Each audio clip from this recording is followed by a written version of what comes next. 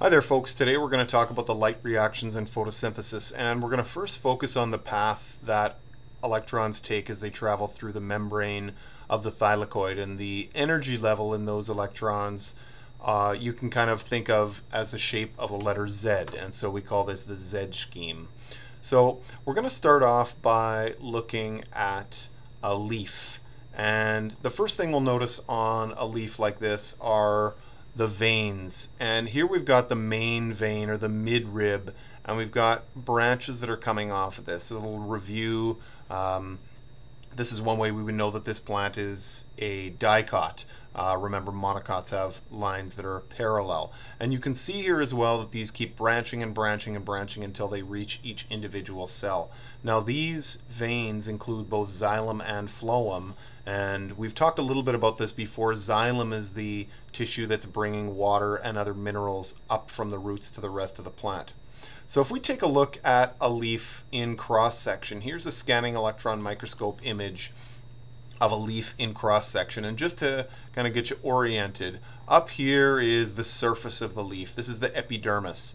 And so we're essentially looking in on the leaf. And so this area right here would be the same as this area here on the leaf. We've got the lower epidermis down here. These are the cells that form the bottom margin of the leaf. There don't appear to be any stomata along here with guard cells, but this is where we would find them.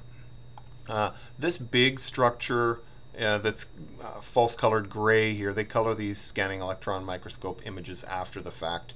This is one of the veins, and it's very large. There's another smaller one over here on the side, and probably what happened here is this cross section went through something like this, where this large vein is here, and where they caught this one, that's over on this side. So those are just the veins, and those contain xylem and phloem. Now, the area that we're really interested in when it comes to photosynthesis is this area here, and we call that the mesophyll. And the mesophyll is separated into two separate sections. We've got an upper layer here that we call the palisade mesophyll, and the palisade mesophyll is full of cells that are oriented in this vertical way. You can see they're very long and narrow, and these cells are full of chloroplasts. An individual plant cell can vary in the number of chloroplasts that it has. Anywhere from 1 to 100 is the most that I've read before. And then we've got a lower layer of mesophyll here. And this lower layer of mesophyll has many open spaces, and for this reason it's called the spongy mesophyll. The spongy mesophyll has all these open spaces to allow the diffusion of gas. Carbon dioxide is going to be coming into the leaf along with air, as well as oxygen, which is going to be a waste product of photosynthesis that's going to be entering these spaces and then diffusing out. So both those processes are passive. They're both diffusion. That's carbon dioxide coming in and oxygen leaving. So let's take a look at a diagram of a leaf, and you can see the same structures we just looked at above. We've got our upper mesophyll, which is the palisade mesophyll, our spongy mesophyll, there's a vein, and we've got the epidermis. One thing that's shown on this diagram that we didn't see in our scanning electron microscope image is the cuticle, and the cuticle is a waxy layer that sits on the top of the upper epidermis. Let's move down now and take a look at a single chloroplast. So in these cells you can see these little green dots, and these represent chloroplasts. The palisade mesophyll is where we see cells that have the most chloroplasts. So in this diagram we've got a chloroplast, and let's kind of orient ourselves when we're looking at the chloroplast. There's a couple of things we want to note. The first is that there's two membranes, and unlike in mitochondria, the double membrane really doesn't play any role in the function of the thylakoid, but it does do something else really important. It shows us the endosymbiotic origin of the chloroplast, because this used to be a creature all on its own, and through the process of endocytosis it was taken into a cell billions of years ago, and that cell then was preserved and kept alive inside future plant cells. The structures that we are really interested in, though, are these. We've got the stroma, which is essentially the cytoplasm of the chloroplast. Okay, we've also got these stacks, and they look like little stacks of discs or pancakes. The stack is called a granum. That's singular, grana for plural.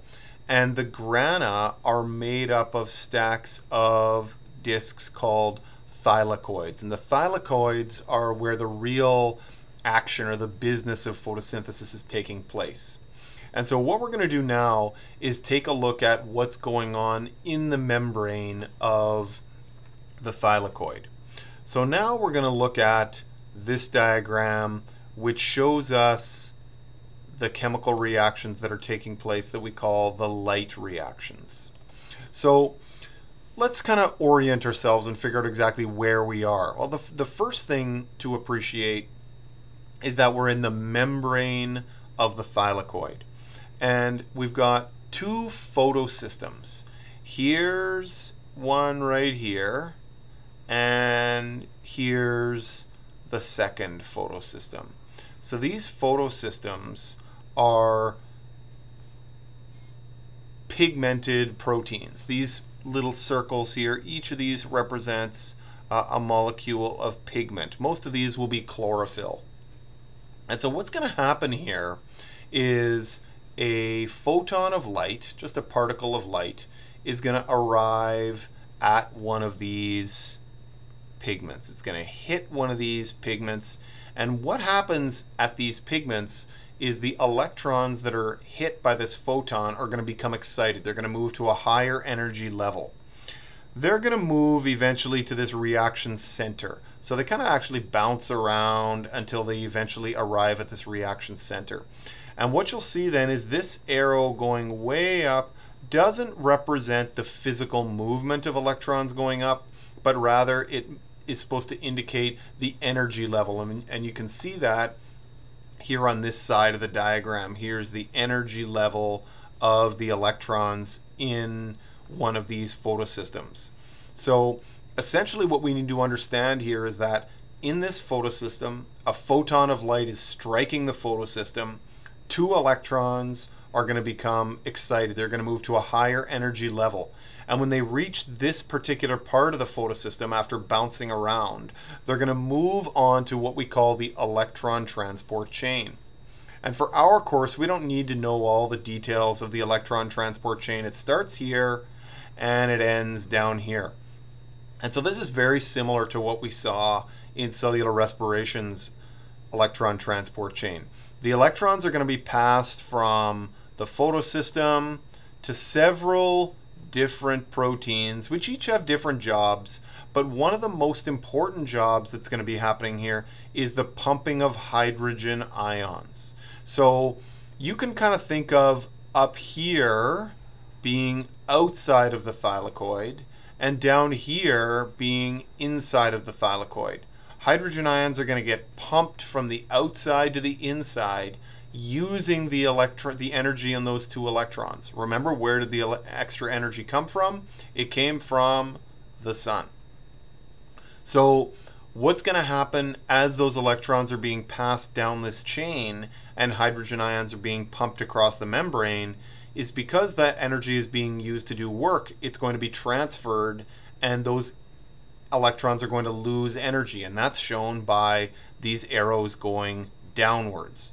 Eventually, those same two electrons are going to arrive at the second photosystem, and the same thing is going to happen.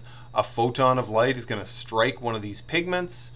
The electrons are going to bounce around until they end up at the photosystem center at what we call, I forget what this is called, the reaction center. Here's our reaction center. Once they arrive at the reaction center, they're going to be passed off to a second electron transport chain. This one doesn't do any hydrogen ion pumping, but rather it sends the electrons down to an enzyme that's able to reduce an electron carrier called NADP+ down to NADPH. So that is the entire content that we need to know of the Z scheme in photosynthesis and the light reactions of photosynthesis. So let's just take a quick review here. First thing that happens is excited electrons are passed to the electron transport chain. They're going to lose energy as they go through the electron transport chain because that energy is being used to pump hydrogen ions from outside the thylakoid into the thylakoid. The electrons are then going to end up at a second photosystem where another photon of light is going to boost their energy level up, and they're going to get passed through another short electron transport chain where they're used to reduce NADP plus down to NADPH. Couple of things to add in here. The first one, let me just get rid of these blue lines here.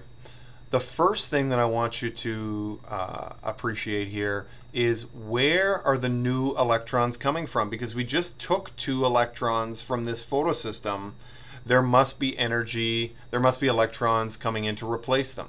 And those electrons are going to come from a molecule of water. So not only does the energy from light cause the electrons to become excited, it also splits a molecule of water. It splits it into 2 protons, it splits it into half of an oxygen molecule, and 2 electrons. So it's these 2 electrons that are going to replace the 2 that left this photosystem after it was struck by a photon of light.